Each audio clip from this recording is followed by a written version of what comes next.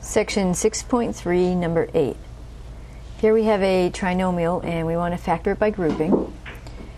So the first thing we want to do is figure out how can we make this 4 terms, because that's what we need to do factor by grouping.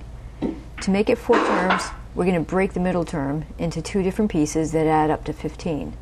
But those pieces have to break into numbers that also work well with the 4 and 9, so we can continue the factoring by grouping afterwards. So here's how we're going to figure out what to break the 15 into. First, we're going to look at factors of the first term times the last term, so 4 times 9, which is positive 36. And we're going to see which ones of those add up to the middle term of plus 15. And whichever one works, we're going to use that to split the middle term.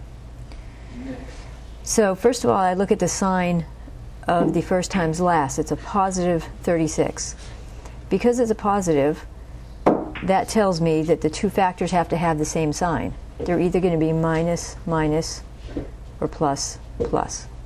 Then I look over at what they have to add up to. Because they're going to add up to a positive number, I know that the 2 factors cannot be minus, minus, because 2 negatives add up to a negative.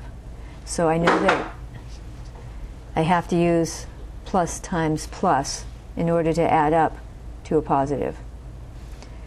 Alright, so let's break it up into factors. So we have 1 times 36, and I'm only going to list positive times positive. 2 times 18. 3 times 12. 4 times 9. So all the factors of 36. 6 times 6. And the way I do it to make sure I'm catching all of them is I start with a 1, and then I keep moving up to the next factor. So 1, 2, 3, 4, 5 doesn't work, so I went to 6. The next one that works would be 9, but that's going to bring me right back to 9 times 4. So I don't need to use that. I've already got it.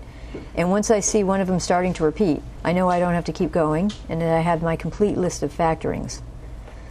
So once you have your complete list of factorings, look to see which ones add up to 15. Well, this one's add up to 37.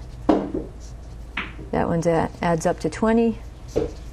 That one adds up to 15. So that's the one we're going to use. We're going to use 3 and 12 to break the middle term. So that'll be step 2. So step 2 is rewrite the middle term.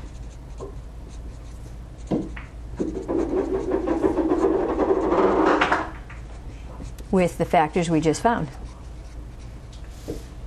So again, we started with 4x squared plus 15x plus 9. And we found that 3 times 12 worked for the factors. So we're going to break up this 15 into 3x plus 12x. So 4x squared comes down, plus 3x plus 12x plus 9. And then we can do our third step, factor by grouping.